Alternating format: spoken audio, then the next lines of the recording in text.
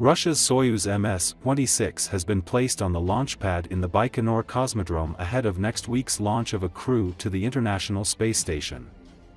Blast-off is scheduled for September 11th and is set to deliver Roscosmos cosmonauts Aleksey Ovchinin and Ivan Vagner and NASA astronaut Donald Pettit to the ISS as the first crew of Expedition 72.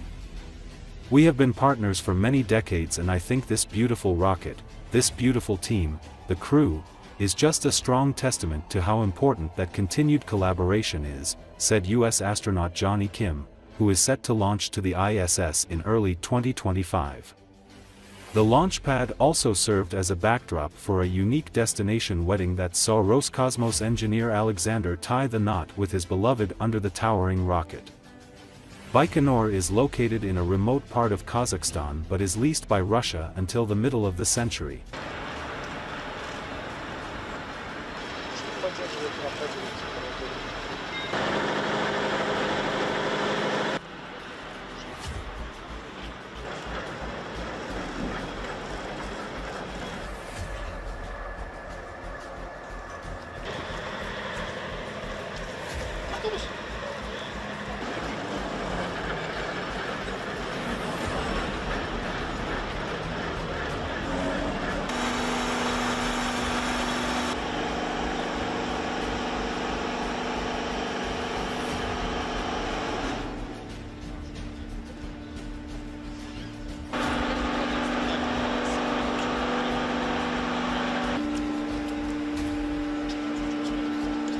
Конечно, мы переживаем за экипаж основной, за вообще всю нашу программу.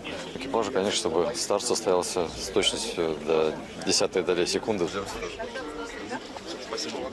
We have been partners for many decades, and I think this beautiful rocket, this beautiful team, the crew is just a strong testament to how important that continued collaboration is. Я волнуюсь просто, я не ожидала. Мы думали, мы просто сфотографируемся. А невеста такую свадьбу представлялась? Нет, это оказалось совершенно сюрпризом. Ну, мы очень рады, что у нас так получилось.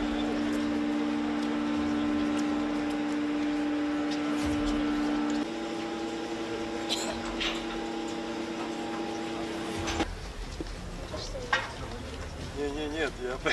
Неважно.